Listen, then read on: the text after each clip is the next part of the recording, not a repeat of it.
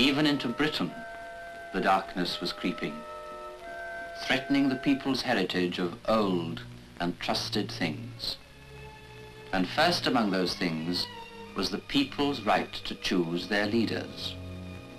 Elsewhere, a leader was choosing his people.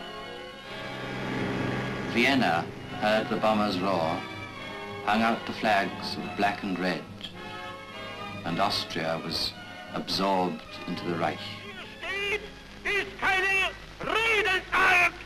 When he spoke, it was of Lebensraum and wrongs now put right, but his was a hunger never appeased, and names took on a new and fateful meaning.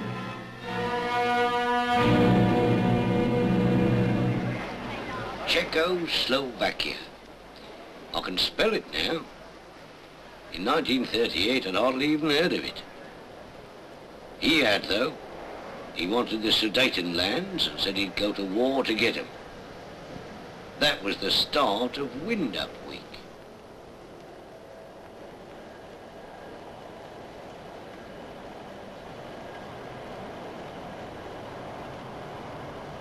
After 3 days of digging trenches, the bloke next to me says, Hitler.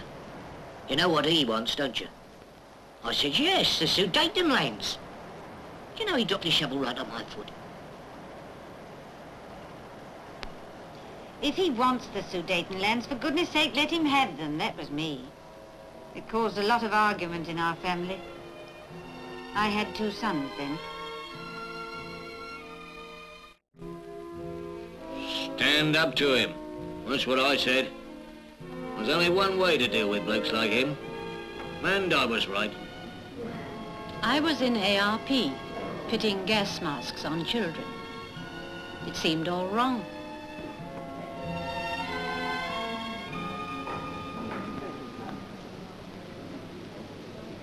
I was in a news agency when the news came through. Believe me, we were only too glad to pass it on. People heard, well, what most of them wanted to hear, from the newspapers, the radio, and the screen.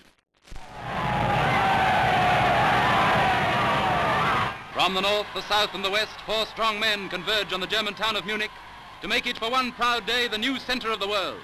Germany and Italy, side by side. The past is forgotten, the world thinks only of the future, as the first plane brings the Prime Minister of France, Monsieur Deladier.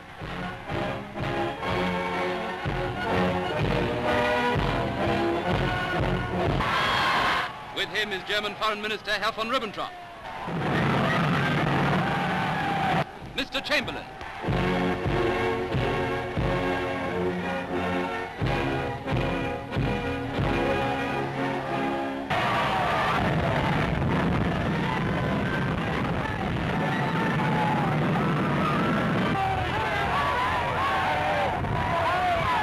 Down the bright, straight road towards a new understanding in Europe. And so at Hitler's Munich headquarters, the agreement that has made the biggest headlines since the armistice. Let no man criticize the bargain that the statesmen of Britain and France have struck until he has attempted to add up the total price that might have had to be paid for any other settlement. A price in death and destruction. That price will not be paid. There will be peace.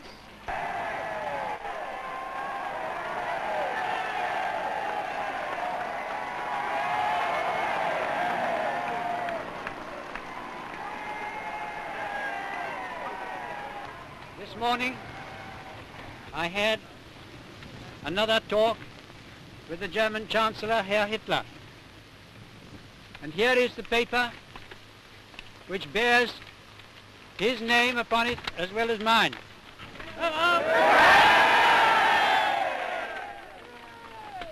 Some of you perhaps have already heard what it contains, but I would just like to read it to you. We regard the agreement signed last night and the Anglo-German naval agreement as symbolic of the desire of our 2 peoples never to go to war with one another again.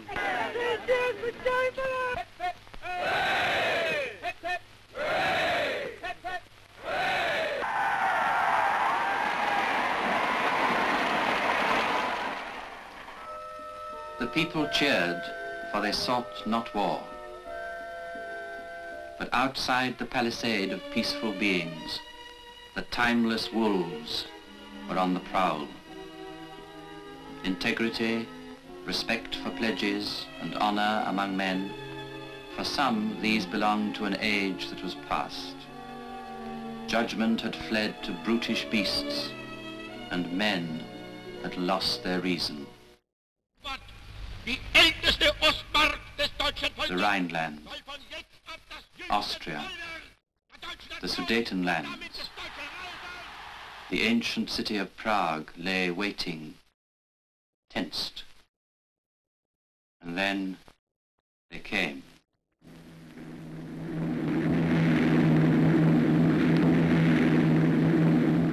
The Germans strutted into Prague and made a mockery of Munich. Pretense was past, the sham was ended, but hope still sprang eternal. While I hope that we shall always be ready to discuss in a reasonable spirit any grievances or any injustices which may be alleged to exist, it is to reason that we are prepared to listen and not to force. So said the politician, but the people cheered no more. For in the secret places of their hearts, they knew their hour was approaching. These were the people of busy city and suburban street, of smiling fields and tranquil, immemorial villages. These were the people that were to meet with blood and fire, that were to fight, to die, on the burning beaches and the distant swamps, on the sun-baked desert, and on their own street corner. These were the people, and the voice they heard for the second time was the remorseless call of destiny.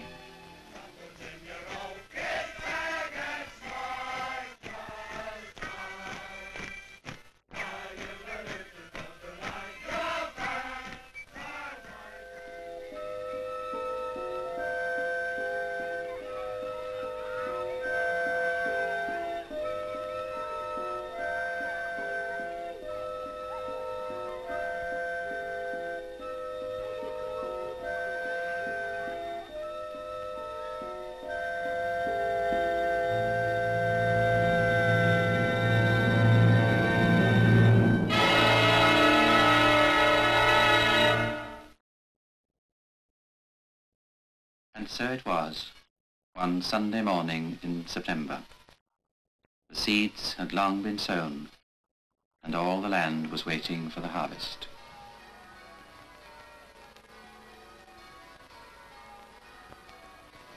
I am speaking to you in the cabinet room at 10 Downing Street.